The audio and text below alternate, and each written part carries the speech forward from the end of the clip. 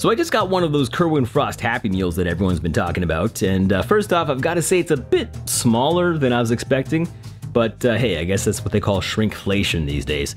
Anyway, I picked up the 10-piece McNuggets, got my sauces here, the barbecue and hot mustard, got some fries, got a drink, and of course, our mystery McNugget Buddy figure, which we're going to open up right now.